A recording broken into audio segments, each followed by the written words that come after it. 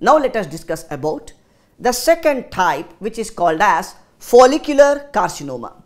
Follicular carcinoma of the thyroid has a female predominance where the age group is between 40 to 60 years of the age. In iodine sufficient areas, up to 10% of all thyroid cancers are follicular cancers. And the factors which are associated with the follicular thyroid cancer include, the first one is the RAS mutation. So the point mutations of the RAS oncogene are seen in approximately 40% of follicular cancers. These mutations, that is NRAS, HRAS, KRAS, in order of decreasing frequencies. So here RAS mutation in the follicular thyroid cancer appear to be associated with more aggressive cancers, and it has a very high mortality rate. And the next one is a PAX8 and PPAR gamma 1. So this PAX8, that is PAX8 and PPAR gamma 1 gene rearrangements are seen in the follicular adenomas as well as in the cancers.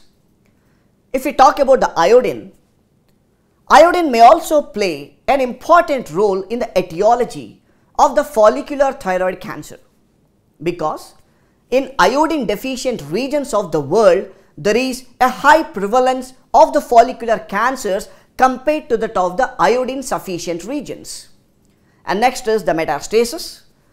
The follicular thyroid cancer typically spread via hematogenous dissemination, where the distant metastasis occur approximately in 10 to 15% of the patients with follicular cancer, even in those with a small primary tumors, although the tumors are approximately of less than 2 cm in size and have not been associated typically with a metastatic disease. So the common sites of the distant metastasis are bone with a lytic lesions as well as in the lung, and less commonly in the brain, liver, bladder as well as in the skin. Now let us talk about gross pathology, which shows firm nodule of the thyroid, what you can see in this picture. And if we discuss about the microscopic examination of the follicular carcinoma of the thyroid, there are like small uniform follicles which are filled with the colloid, and there is a presence of intact capsule which differentiates from a benign follicular adenoma from the follicular carcinoma, because in the later the capsule is not intact. So adenoma is well differentiated neoplasm because it closely resembles normal tissue, because there is no degree of differentiation, and that's the reason it is not considered to be a poorly differentiated. The follicles of the adenoma contains colloid, but there is a greater variability in the size when compared to that of the normal. So after discussing the gross as well as histopathology, now let us discuss about the diagnosis. The diagnosis is confirmed by the tissue biopsy, where cytology is inconclusive. The fine needle aspiration is a diagnostic tool of choice in evaluating any type of thyroid nodules. So the vascular invasion or capsular will confirm the diagnosis of the follicular carcinoma. So what are the typical features of this? Remember that psammoma bodies are absent. Hurtley cells are occasionally seen but not all the cases. Vascular invasion or capsular invasion will confirm the diagnosis of the follicular carcinoma. That's the reason the vascular as well as the capsular invasion is very important diagnostic tool or marker for the follicular carcinoma of the thyroid. And the most common route of spread is by the hematogenous, and this follicular carcinoma of the thyroid has a very good prognosis. What is the surgical management?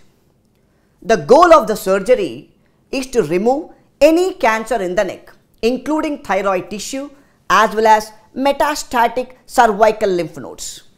So total or near total thyroidectomy is indicated in all the patients with follicular cancer who are greater than or equal to 45 years, and also those under 45 years who have a tumor greater than 4 centimeters and the presence of macroscopic multifocality, macroscopic invasion of either the tumor capsule or extrathyroidal tissues, and also poor differentiation and extracervical metastasis also can be considered. If you see the variants of follicular carcinoma of the thyroid, there is one important variant which is the Hurley cell carcinoma, where the variant of the follicular carcinoma and greater than 50% Hurley cells, and it is an aggressive carcinoma and usually seen in adult females. So this is what you should know about follicular carcinoma of the thyroid.